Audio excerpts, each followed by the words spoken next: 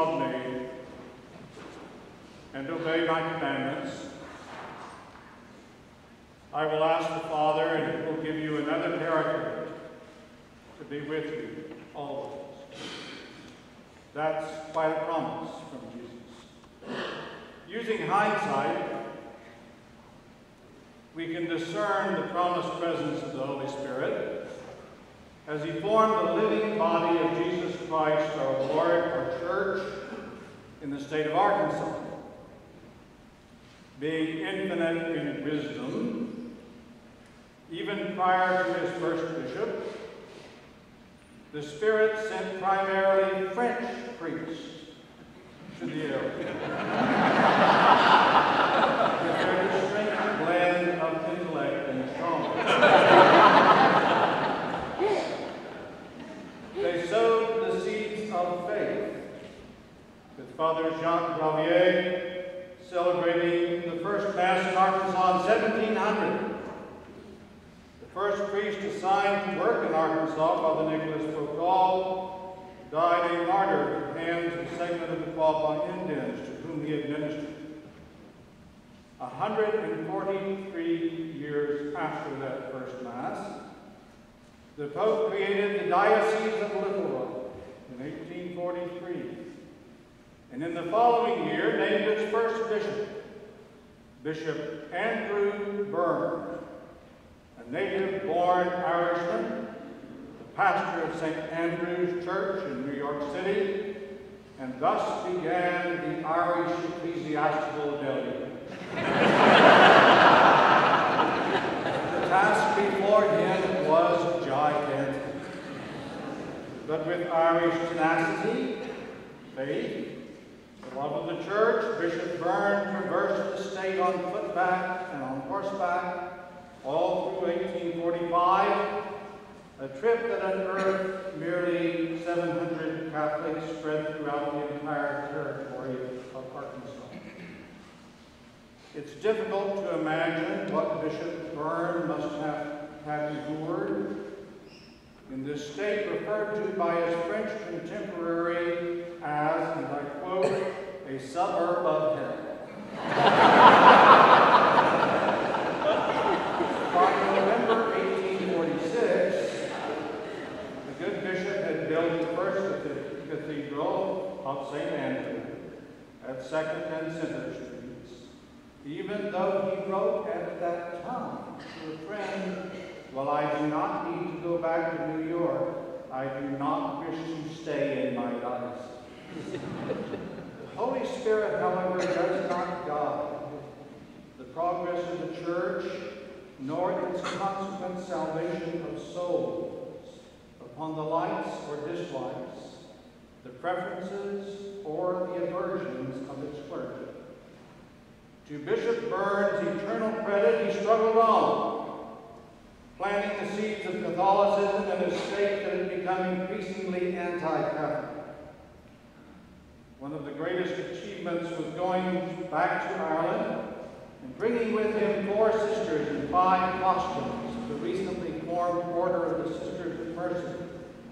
They arrived in 1851. Their nuns had been a strategic part in the continued plan of the Holy Spirit for the church in Arkansas through their hospitals, through their schools, now for 163 years.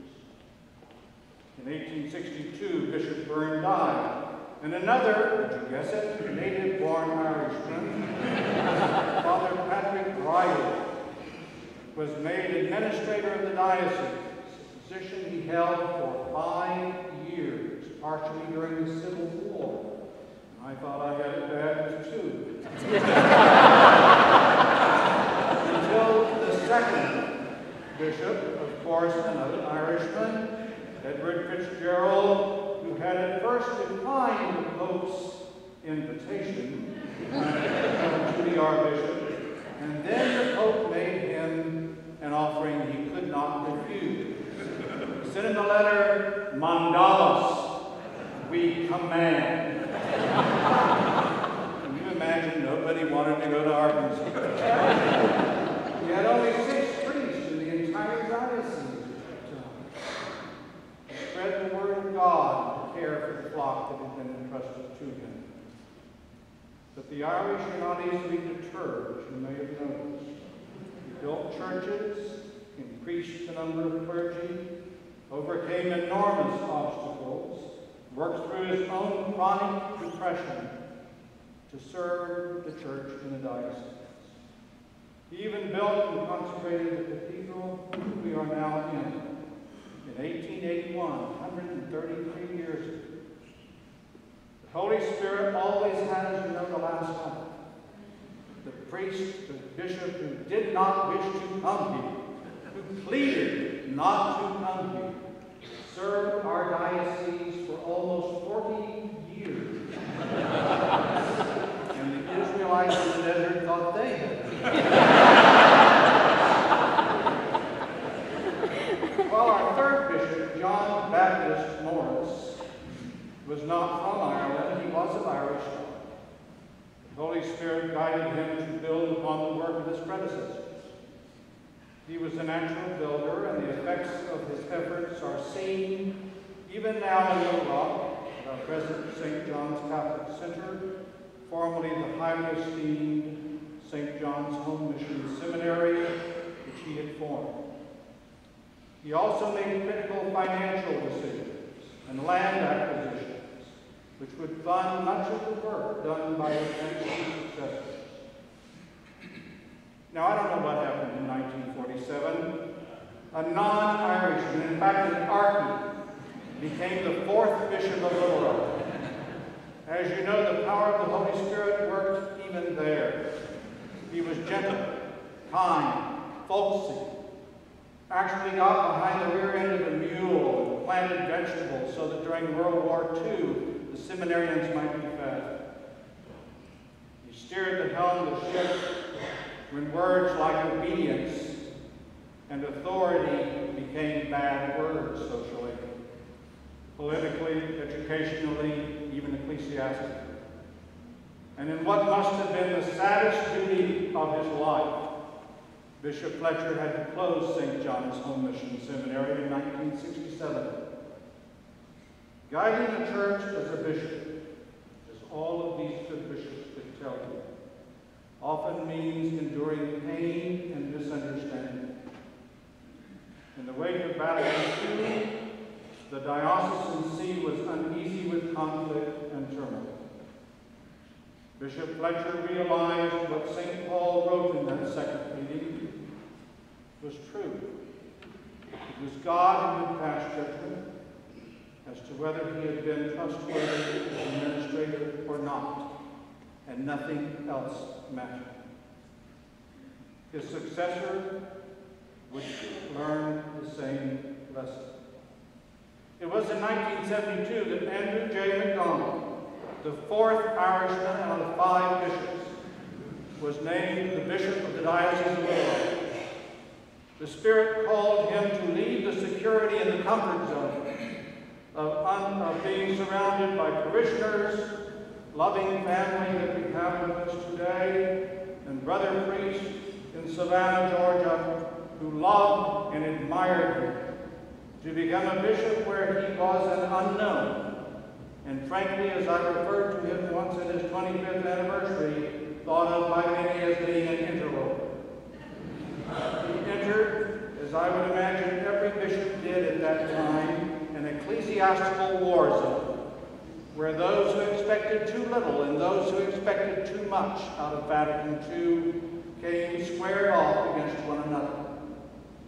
The grandeur and the triumphalism that had once accompanied the office of bishop was on its last legs. What essentially remained were the problems and challenges that were always part of being a bishop from Peter on. He made me aware of the change when I met him outside this cathedral for the first time on September the 7th of 1972. And I started a genuflect to kiss his ring, sign of my reverence for him and for his office. And he immediately pulled me up, and with a little hint of admonishment in his eyes, told me what would be his trademark, a little joke. And I knew at that time that the paradigm of the church and the paradigm of what it means to be a bishop, well, the times were changing. Here was a priest sent by the Holy Spirit to breathe new life into the Diocese of Little Rock, to implement the changes and the vision of Vatican II, in a diocese and a state known for our conservatism in almost everything. For 400 years, little had changed in the universal church, its approach to spreading and living the gospel, and the administration of the sacraments. And frankly, that's the way most of us old guys like it. And along came Bishop Andrew J. McDonald with a big bag full of ideas. They were actually the ideas of the church, about changing altars around, the use of the vernacular, reconciliation rooms, inclusiveness, shared responsibility, catechesis, the educational system, liturgical changes, and on and on and on. We Argies thought he'd stop preaching and gone to Medlin for sure. The design of the Spirit becomes more obvious in sending this strong, intelligent, hard-headed, stubborn Irishman, capable of holding his ground and standing up for what he knew was right for our church, right for the sheep he was sent to shepherd, and what he knew in his heart was the will of God, as expressed through the authority of the church that he served and that he loved. Because of that, he was willing to endure the reticent, even at times the ugly and disrespectful, attitude of those he was trying to lead to Jesus Christ. He chose God's will over personal popularity. Upon his arrival in the diocese, Bishop McDonald stated, "With God's help and the guidance of the Holy Spirit, I will live, and if necessary, I will die, to prove that I care, to prove that I love." Those were not empty words. The motto on his episcopal coat of arms stated, "Ave Crux." Well, there were times when some of us felt that he was the crux. But as it turned out, in reality, the cross was the one that he bore, so courageously, in order to lead our diocese closer to the Lord Jesus Christ during the time of turmoil and disorder. It is remarkable how the Spirit uses the experiences of our lives in forming us to be instruments in the hands of salvation. Being one of 12 children, taught Bishop Andrew that the good of the whole can only be achieved through the efforts of many. As Jethro advised his son-in-law Moses in the first reading to appoint others so that his task might not overwhelm him, and just as Jesus called the original Andrew to follow him, Bishop McDonald used the concept of shared responsibility that he had experienced in his own family to continue the work of Jesus Christ in Arkansas. He enlisted the aid of clergy, religious, laity, to address the needs of the diocese. While in the past, governance of our church had been in the hands of the bishop and a few small number of people in the diocesan level, advisory boards were now formed, touching every segment of diocesan life.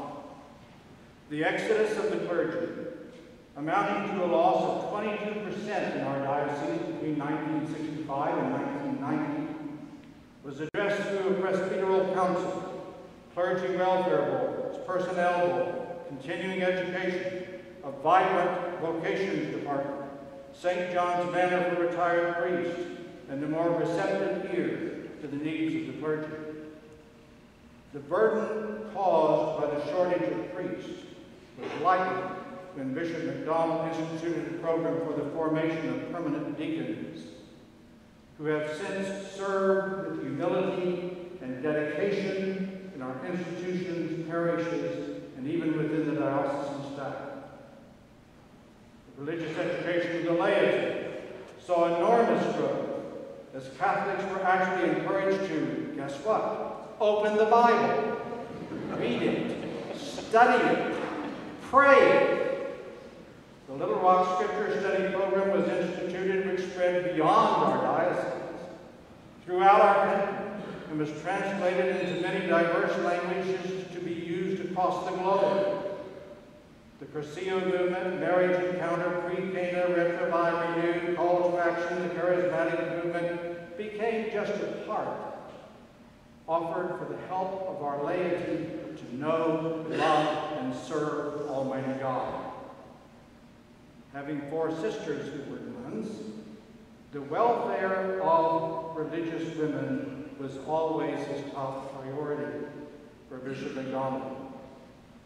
And just as Bishop Byrne brought the Mercy Order to Arkansas, Bishop McDonald invited now Blessed Mother Teresa to bring her missionaries of charity to Abba House, a place where unwed mothers and women in need might find a home. That, however, was only a part of his efforts in favor of the protection of the life of the unborn.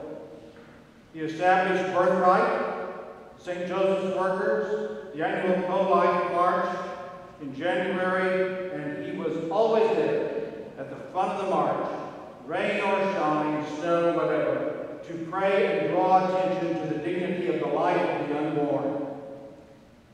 Bishop McDonald's compassion was further evidenced in his care for the Vietnamese who came to our diocese with the fall of South Vietnam, and the Latinos who came in search of a better life for their families, and through his encouragement of Father Joe Biltz as he sought peace and justice. To mention all the accomplishments of this bishop in 28 years would have me forcibly evicted from this pulpit, and some of you laity awakened by the snores of some of the clergy.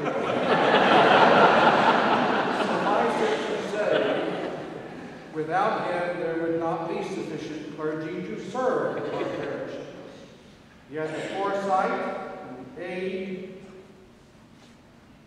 to enlist the aid of both religious orders and our wonderful Nigerian priests. Without him, there would be few diocesan offices or programs. We would lack sufficient funds to educate our 40 or so seminarians, praise God. And funds for retired priests, personal interest there. Or an enhanced and expanded St. John's Catholic Center, the hub of Catholic life for our diocese.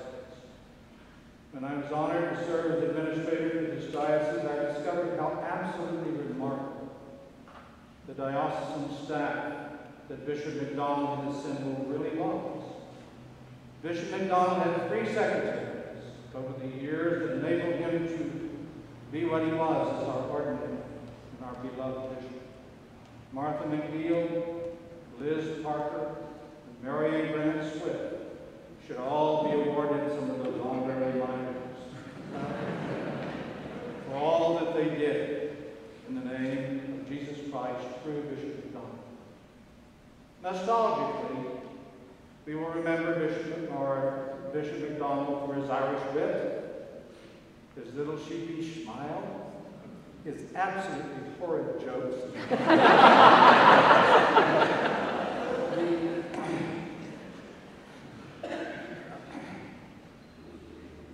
the halfway he would give as he was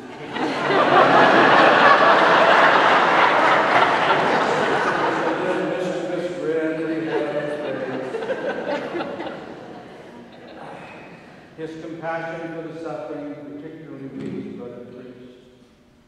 The reverence he had for the parents that he loved so very deeply. The love that he had for his siblings and their families who are here with us today. And the sorrow he had as each of the 11 died prior to his own death.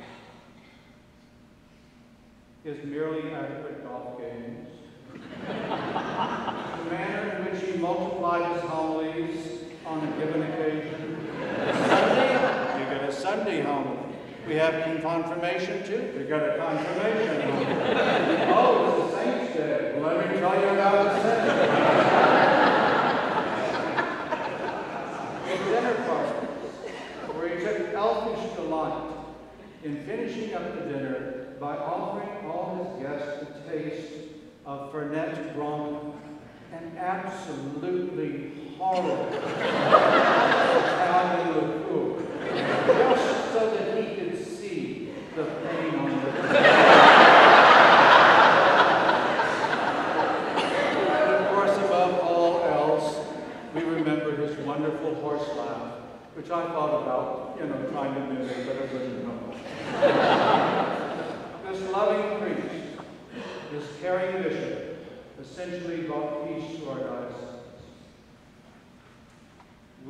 While we Marquis had to sniff around for a while, make sure he was the genuine artist, he won us over big time.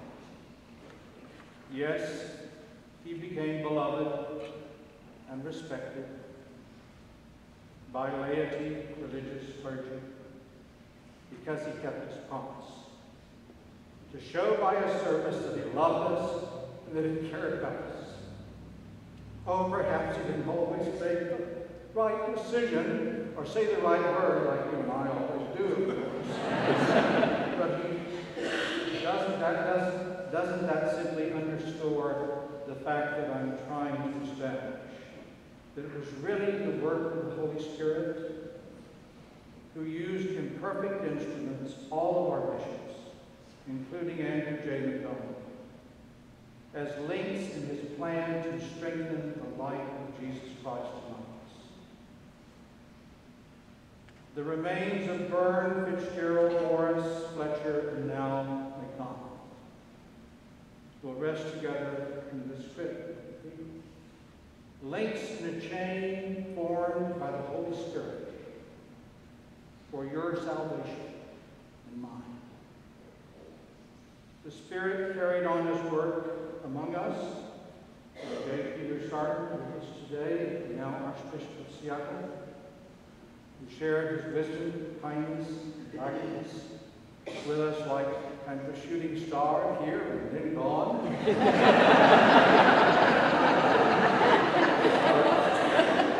Somehow he left us with the experience of having witnessed something beautiful and good. And now the Spirit works through Anthony Basil Taylor, Bishop of the Lord, whose heart and aims are so in line with those of His Holiness Pope Francis that we know without confusion, without doubt, the direction of our church.